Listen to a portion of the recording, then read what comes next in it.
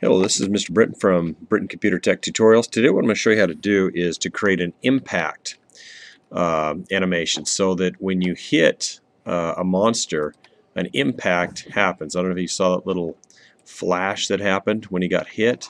So you get a visual indication of that you destroy the monster. So let's show you how we did this. So the first thing we need to do is create a sprite.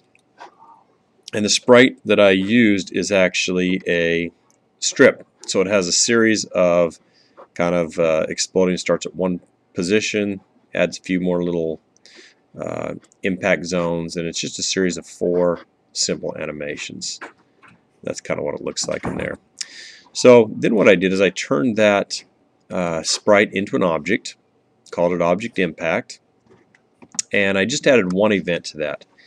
So I went to, this is a little hard to find sometimes, and a lot of people don't use it, but it's a great one to use. You go to Add Event, Other, and use something called Animation End. So that means when the animation end, when it's done playing its animation once, it will destroy itself. And that way it doesn't keep playing over and over again, which is a problem that some people have when they do this.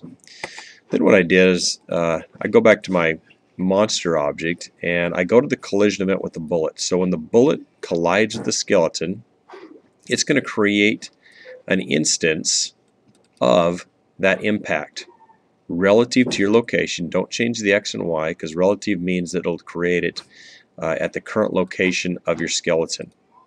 And that's it. That'll make that special effect for you. So thank you. Be sure to check out my other resources available on my website, my YouTube channel.